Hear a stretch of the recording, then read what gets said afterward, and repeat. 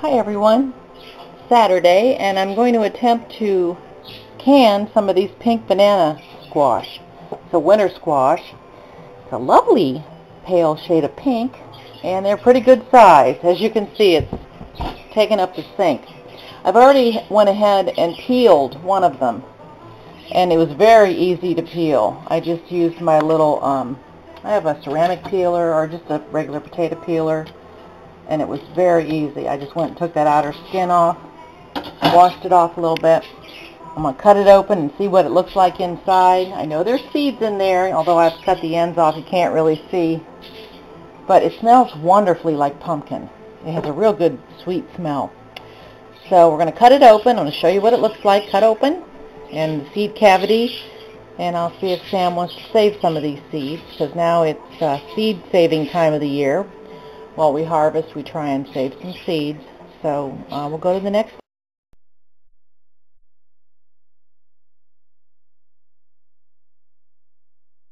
Well, I cut it open. It's a little tough to cut open, as all winter squash are. They're pretty dense.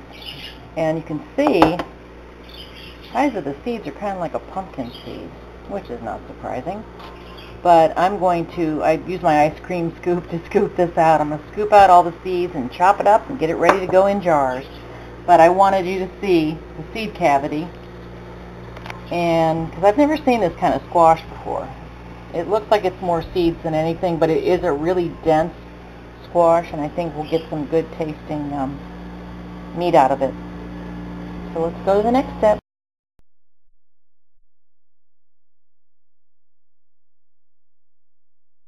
So I'm taking a break from one I'm canning, and look what Sammy picked.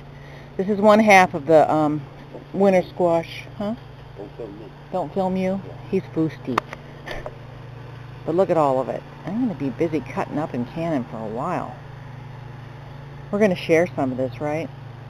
Uh-huh. Okay, good. Because it's a lot of canning. But I'm taking a little break from the pink banana, and thought you'd like to take a look at this. Are we blessed or what? And we had a flood, and we still got it. Okay, back to work.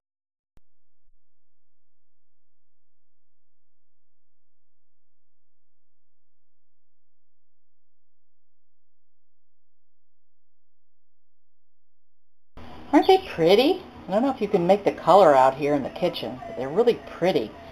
I had from those two pink bananas, so you saw how big they were, I have 9 quarts and a little left over. So I'm just continuing to chop up, because I'm going to be canning this for 2 days, probably straight. Any of you who are interested and go to our church, we will have some tomorrow. If you want to can some, that lets you know the size as far as how many quarts you're going to get out of them. But you've seen what Sammy has yielded out of the first patch of ground where the winter squash was. And we're going to be sharing some of that tomorrow. So anybody who's watching, I just want to give you a heads up. And then I'll continue to can. But it's got a really pretty color. Really pretty.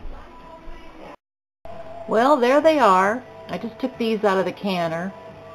And they will float a little bit at first, but then they usually sift down to the bottom of the jar. But I think they turned out good. I only left them in the pressure canner for an hour this time. I went by the manufacturer's booklet this time, or before I kind of left them in a little longer. Either way, they're good. So these are our pink banana squash. And I ended up with 14 quarts. And then I made a little treat for Sunday school, which is over here. Well, this is extra for Sam when it's midnight snack. But it's those little cinnamon roll-up, cream cheese roll-ups. So I haven't tasted it because the smells in this house today are too overwhelming. So I don't really have much of an appetite. But I hope you've enjoyed this short video, and I hope you'll give pink banana squash a try. Have a good day.